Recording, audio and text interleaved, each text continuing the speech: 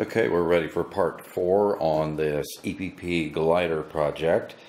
And what I'm getting ready to do now is I'm getting ready to cut a hole from the bottom of our electronics compartment into about the middle of the inside of our canopy of our fuselage. And the reason I'm doing that is because we need to be able to run our power cables up from our speed controller up to our battery.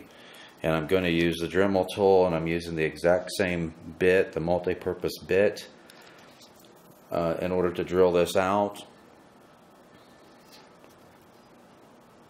And I've got the painter's tape on here as a guide as to the angle at which I need to go in.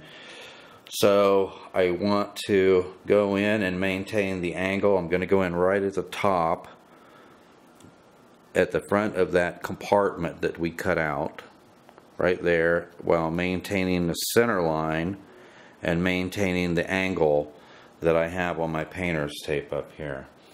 So I'm going to go ahead and drill this out, and then we'll come back and take a look at it and make sure that we can get our wires pushed up through there. Be back in a minute. Okay, so I've drilled my hole, I've removed my tape, and let me tell you, that tape served as a very good guide. And just as a tip, when I put a hot glue tab on the back side of this canopy cover to help hold it in, and then I went back and also added just a small little hot glue tab on the very top of the back side of the canopy that it fits into. And doing both of those things, yeah, that canopy is not going to come open during flight now.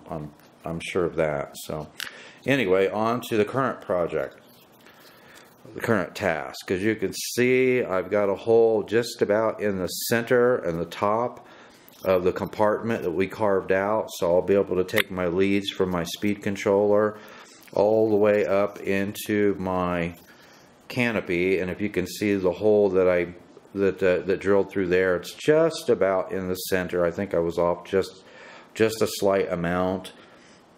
And then I went back with the multi-purpose bit and just kind of honed that hole out a little bit. I might actually hone it out a little bit more, but yeah, that turned out pretty well. I think I've got plenty of room for the wires that I'm going to use to run up to the battery. I mean, this thing's not going to use a lot of amps, so I'm probably just going to use probably 20 or 22 gauge high strand wire to run up through there. So I think that's going to be sufficient. And I think I'll also have room in that little canal to actually bring up a couple of wires for my micro FPV system, because I'm definitely going to FPV this glider as well. So alright, that concludes that task. That worked out really well. I'm finding that Dremel tool with the multi-purpose cutting bit really works well with this EPP foam. So if you don't have some kind of rotary tool, a drill, even a drill, just a regular drill, and get one of those multi-purpose cutting bits, it's going to save you a tremendous amount of time on this project. So there you go, and I will see you in the next task.